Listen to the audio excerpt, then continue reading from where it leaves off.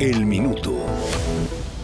New week, new stories. Hi there, I'm Ash Chaparro, and here's the latest from the tri-state. First, hold on tight to your jewelry if you live in Queens.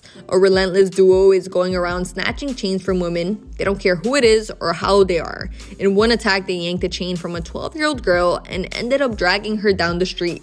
They've attempted to rob 7 people in total. In positive news, NYC is getting cleaned up. Beginning today, sanitation workers will start tidying up some of the dirtiest places in the city. We're talking about 1,000 spots that haven't been touched or shown love in years.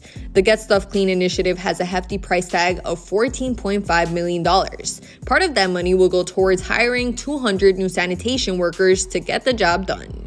Up next, Google is forced to cough up $329 million in a settlement with over 40 states over location tracking. The tech giant was accused of continuing to track people's location data even after they opted out of it. This is the largest multi-state privacy settlement in history, and it sets an important precedent for tech giants as people's reliance on technology continues to increase. That's El Minuto. Check back in tomorrow for the latest.